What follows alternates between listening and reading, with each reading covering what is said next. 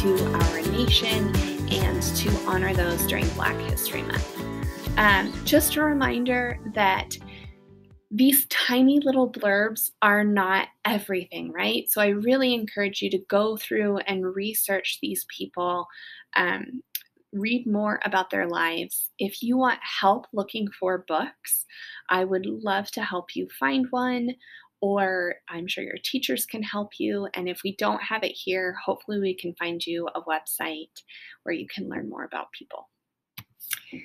All right, so today I have got two different people, one man and one woman, who were spies and helped our nation. So we are going to start with, I can't remember. I think it's the guy. Remember, I'm trying to do the timeline here. And I believe he was Revolutionary War. Okay.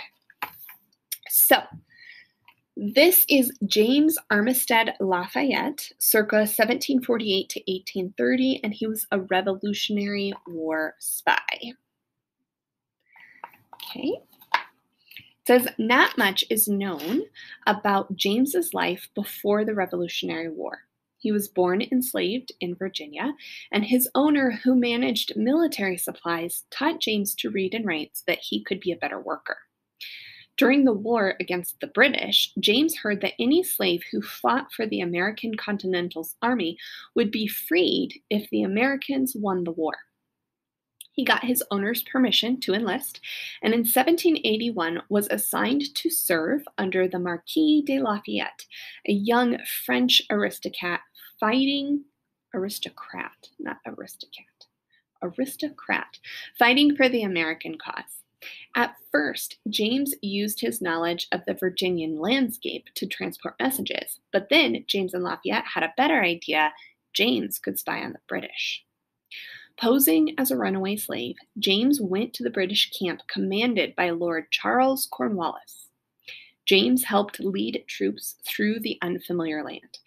No one suspected that he could read and write, so generals and other soldiers talked about their tactics in front of him, and he was given access to British maps and plans. Secretly, he memorized details and reported back to Lafayette. James became so trusted by the British that he was asked to spy on the Americans. He agreed, but gave the British only false information. Equipped with James's accurate information about British troop size, strategies, and morale, the Continental Army defeated the British at Yorktown, effectively ending the war. Imagine Cornwallis's surprise when he entered Lafayette's headquarters to surrender and saw James there. After the war, enslaved people who served as soldiers were freed, but James had not technically been a soldier, and he was not freed. He petitioned for his release, but was ignored. It wasn't until Lafayette wrote a letter commending James's service that his petition was granted, and he was freed in 1787. James took the name Lafayette to honor his commander and friend. He lived the rest of his life as a farmer and a family man, secretly one of America's greatest heroes.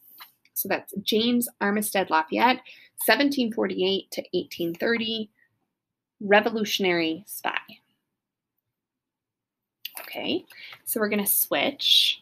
This one is a little bit different timeline here, but still a spy.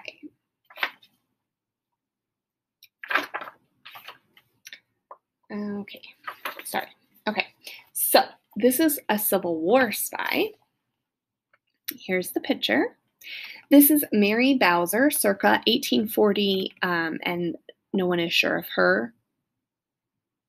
the date of her death. So it says very little is recorded about Mary's life. What we do know is that she was born into slavery in Richmond, Virginia around 1840. She was purchased by the wealthy Van Loo family as a companion for their daughter, Elizabeth. The Van Loos were no ordinary family in the South, though. They had a secret.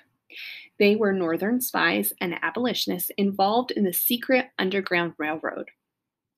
Prior to the war, when Mary was a teen, Elizabeth granted her freedom and arranged for her to receive her education in Philadelphia. Mary wanted to assist the Van Loos in their efforts against the Confederacy.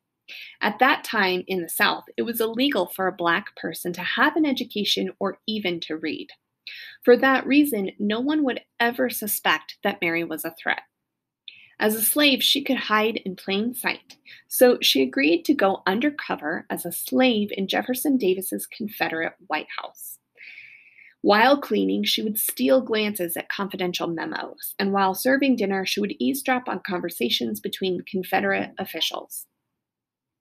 She passed information about the troop movements and army plans to Elizabeth, who passed them along to the Union officials. Rumor has it that Mary had a photographic memory and was able to read a page once and recite it back, word for word. After the war, Mary educated freed slaves and traveled around the United States giving speeches. For a long time, she was careful to conceal her true identity using a variety of aliases. Eventually, she disappeared completely, but she is remembered. In 1995, she was inducted into the Military Intelligence Hall of Fame. That's Mary Bowser, circa 1840. Pretty interesting, and these were two new people to me, so I am definitely doing some more research and reading up on these great heroes. Hope you guys have a great day, and happy